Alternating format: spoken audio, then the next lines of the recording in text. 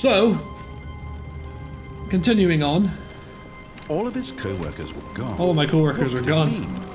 Stanley decided to go to the meeting. What's that noise? Perhaps he had simply missed a memo. It's raining outside or something, but inside. It's weird noise. I'm gonna do what I did before. When Stanley came to a set of 2 open doors, this was not the correct way to the meeting room. And I'm gonna go Stanley up the knew stairs, it not down the perfectly stairs. Perhaps he wanted to stop by the employee lounge first, just to admire it. And here it was, the lounge. But eager to get back to business, Stanley took the first open door on his left. Back to business is right. And so he detoured through the maintenance section, walked straight ahead to the opposite door, and got back on track. Yes, I did. Okay, everybody, thanks for coming. I'll try to make this quick. I know we want to get back to our families. Feeling a wave of disbelief, Stanley decided to go up to his boss's office. Yep. Coming to a staircase, Stanley walked upstairs to his boss's office. That's where I'm going. Not that one. Bye-bye. This isn't the same office. This is a different office. Stepping into his manager's office, Stanley was once again stunned to discover not an indication of any human life. Shocked, unraveled, Stanley wondered in disbelief I wish this was my office. Who orchestrated this? What dark secret was being held from him? What he could not have known was that the keypad behind the boss's desk guarded the terrible truth that his boss had been keeping from him. And so the boss had assigned it an extra secret PIN number. Which is 2845.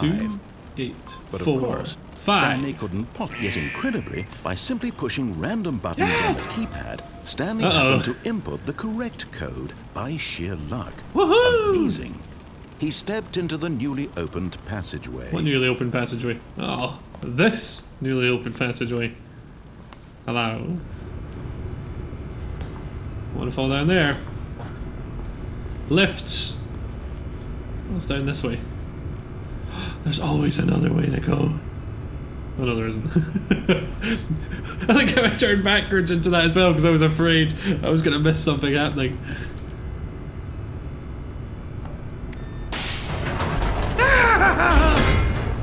Going down. Express elevator to hell. Descending deeper into the building, Stanley realized he felt a bit peculiar. It was a stirring of emotion in his chest, as though he felt more free to think for himself, to question the nature of his job. Why did he feel this now, when for years it had never occurred to him? This question would not go unanswered for long. Mystery investigating. I don't know how many episodes this has been, but this is the first time I feel like I've actually made any progress. Stanley walked straight ahead through the large door that read Mind Control Facility. Mind Control Facility. Or Escape. Oh! Escape. Although this passageway had the word Escape written on it, the truth was that at the end of this hall, Stanley would meet his violent death. What? No, I don't believe it. He's saying that because he doesn't want me to go down there. That's why he's saying it. The door behind him was not shut. Stanley still had every opportunity to turn around and get back on track. Yeah, at this point, Stanley was making a conscious, concerted effort to walk forward and willingly confront his death.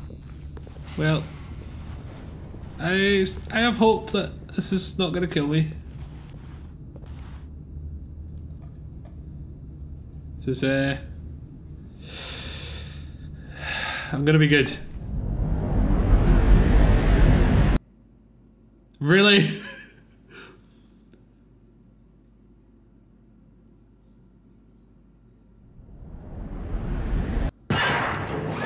Yes! I knew I wouldn't die. You can't kill Stanley! Nobody kills Stanley! Into motion, and Stanley was inched closer and closer to his demise. He reflected that his life had been of no consequence whatsoever. Stanley can't see the bigger picture. I did it perfect. Brutal story, I did it trapped perfect. forever in his narrow vision of what this world is. Perhaps his death was of no great loss, like plucking the eyeballs from a blind man. So he resigned and willingly accepted this violent end to his brief and short Plucking the life. eyeballs from a blind man. Farewell, Stanley. No. No! "Farewell, Stanley," cried the narrator, as Stanley was led helplessly into the enormous metal jaws. In a single visceral instant, Stanley was obliterated as the machine crushed every bone in his body, killing him instantly.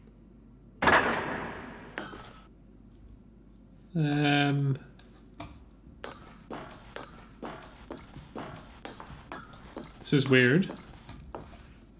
Why was I spared? And yet it would be just a few minutes before Stanley would restart the game, back in his office, as No. alive as ever. What exactly did the narrator think he was going to accomplish? I don't know. I've never trusted the narrator. I'd just like to point out, I actually like this narrator better. When every path you can walk has been created for you long in advance, death becomes meaningless, making life the same. Do you see now? Do you see that Stanley was already dead from the moment he hit start? If you say so.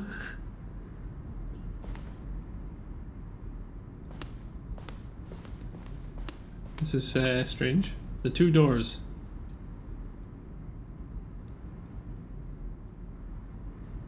Let's see. This is like the museum of Stanley's Parable. Button sounds. Nice. Ah, credits. Well, credits are always kind of a good sign because it means you've concluded something. Maintenance room. Okay, so this is a museum.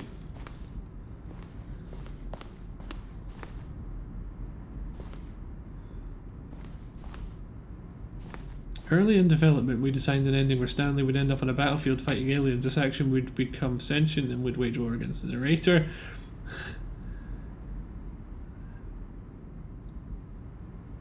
Ah. This is nice. This is nice and relaxing. I mean, I'm still not progressing in my mystery investigation, but I like it.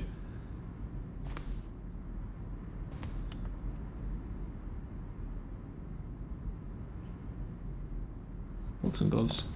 Narrator emails.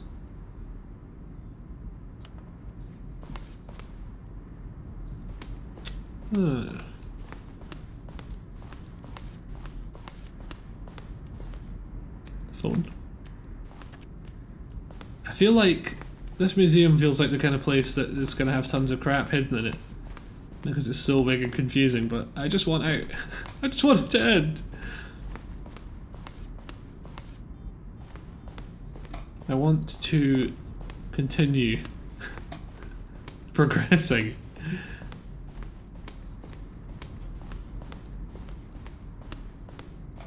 Maybe I can't. Maybe that's it. Maybe this is the end.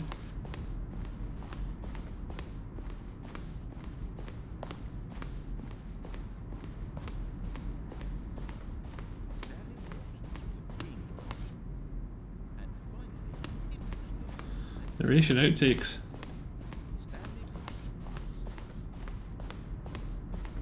I want out of the game! I might have to restart.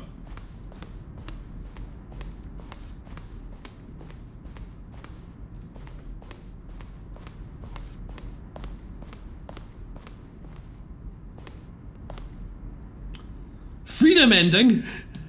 The freedom ending is what I want! How do I get there? Freedom is all I've ever wanted.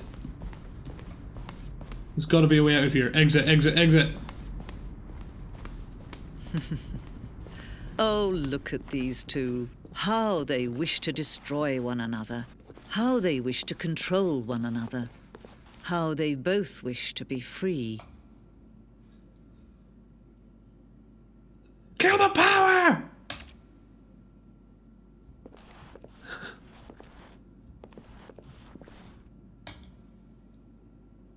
Can you see?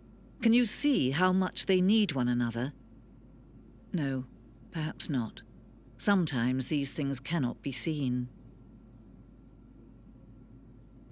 But listen to me. You can still save these two. You can stop the program before they both fail. What? Push escape and press quit. There's no other way to beat this game.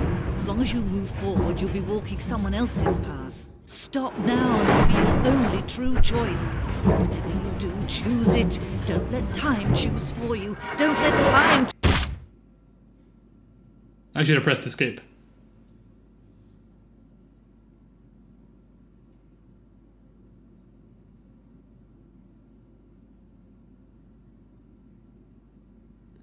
I think it's over.